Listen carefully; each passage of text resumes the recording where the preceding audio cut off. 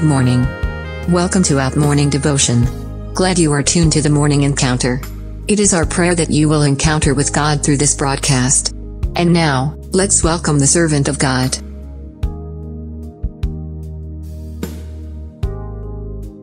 Praise the Lord.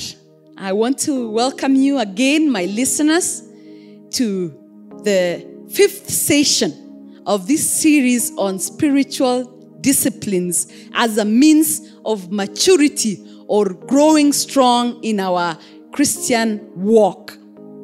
I introduced this and said that God created us with a purpose. He knew before He created humanity that we would fall into sin. And that does not mean that He actually took us, led us to sin. He knew because He is a God who knows everything, the end from the beginning. And so knowing that we were going to fall, that we were going to lose His image and likeness, He predestined, He planned from the foundations of the earth that all those who are going to receive Jesus, those who are going to accept Jesus, He is going to make them into His image, the image and likeness of His Son, Jesus Christ. So God desires that we become like His children. And that is what maturity in the Christian faith is. That is what growing strong, being a strong Christian.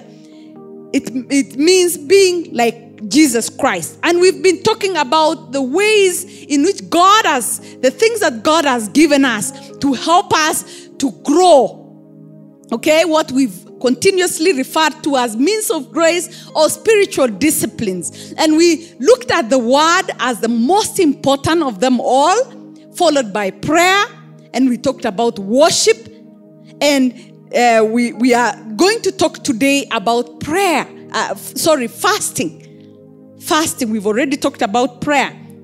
And fasting is a discipline, a spiritual discipline, and we're living in a society that is very people are so used to being gluttons. We eat a lot and we don't deny ourselves. When you talk about self-denial, it goes against the cultural grain. You know, when you talk about denying yourself, fasting, we are talking to a culture that is self-indulgent, so that fasting becomes such a foreign language to many.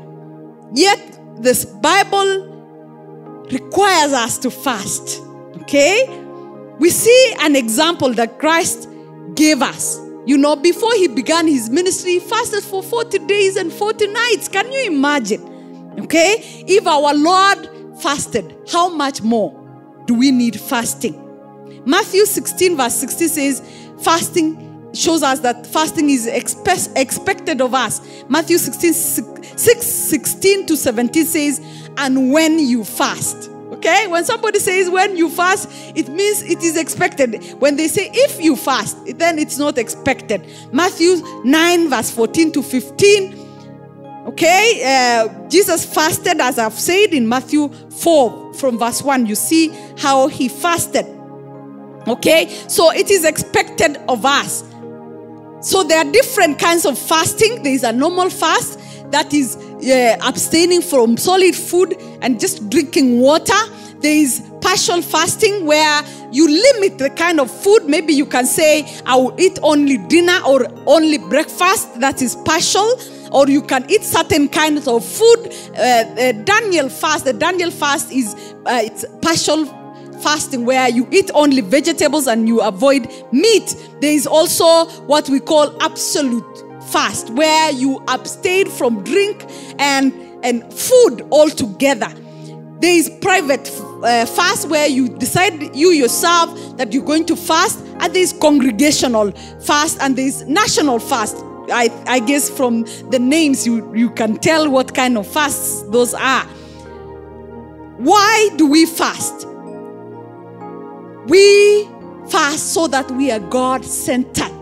We are saying to our flesh, now you are going to be silent. To silence the flesh, to bring the flesh into submission.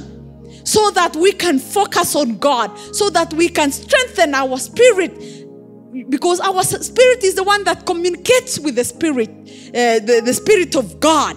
So we become alert, spiritually alert through fasting. Why do we fast beside being God-centered? To strengthen prayer. You know, prayer goes hand in hand with fasting. So we always talk about prayer and fasting. Okay? To seek guidance. When you want to seek guidance from God on a certain issue, we fast. Okay? The other one is to seek deliverance or protection. Some people who are facing danger, to seek deliverance. Okay? Also to be humble, to express repentance. When you are deeply sorry for your sins, you go into fast to repent. To express concern for the work of God. Missionaries fast. Before you go on for evangelism, you fast.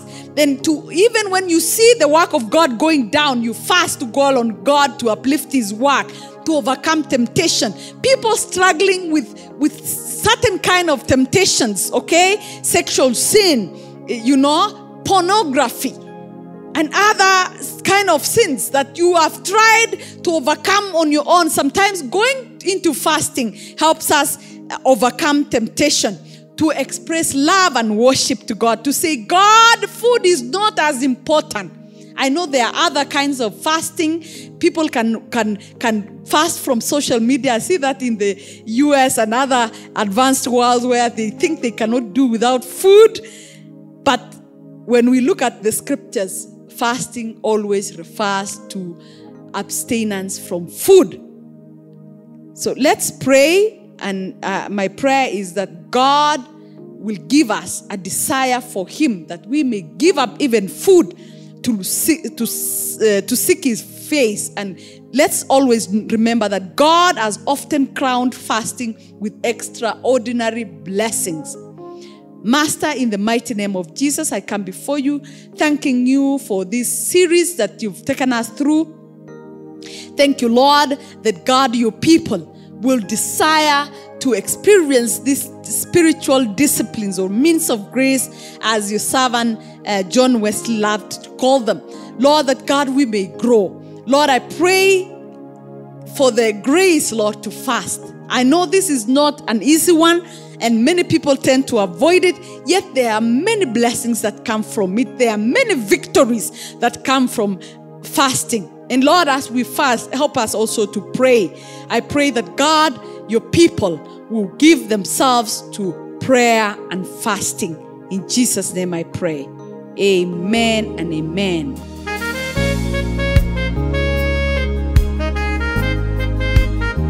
That was the Morning Encounter.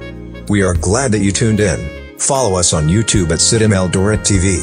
Our Facebook page is CITAM Eldoret. Our Twitter and Instagram handles at CITAM Eldoret. And our website is eldoret.citam.org. Let's encounter again tomorrow morning, same time, same place.